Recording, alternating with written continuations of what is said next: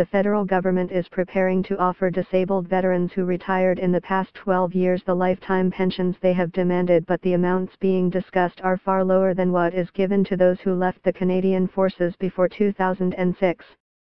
A source says Veterans Affairs Minister Seamus O'Regan will announce next Tuesday that veterans who fall under the new Veterans Charter will be entitled to receive lifetime pensions of up to $1,200 a month. Sources say those payments will kick in 2019. A spokesman for Mr. O'Regan said Thursday that neither the date of the announcement nor the amount of the pensions has been decided. But the numbers, which originate with a government official, are now floating around the veterans community. Story continues below advertisement. Newer veterans, including those who served in Afghanistan, have complained for years that the veterans who retired before 2006 received a superior compensation package to those who retired after the new Veterans Charter, which was approved by all parties in the House of Commons and implemented under the Conservative government, became law.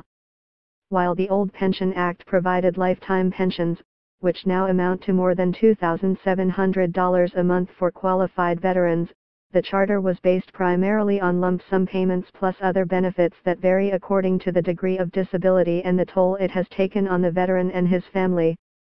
It is unclear whether those veterans who have already received a lump sum payment would be eligible for a lifetime pension.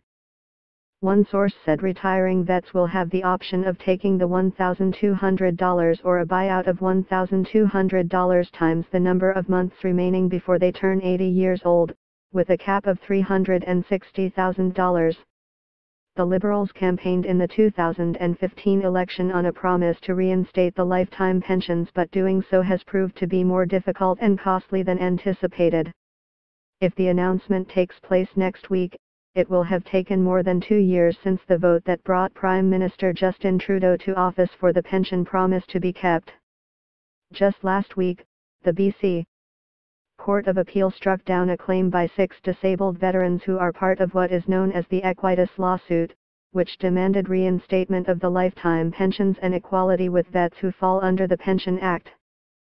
Aaron Bedard, one of the Equitas veterans who suffered severe post-traumatic stress disorder, said he and other veterans heard through unofficial sources on Thursday that there would be a cap of $1,200 on the pensions. Story continues below advertisement. Story continues below advertisement.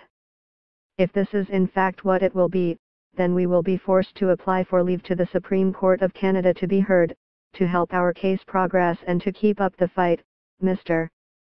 Bedard said. That's not parity to the Pension Act.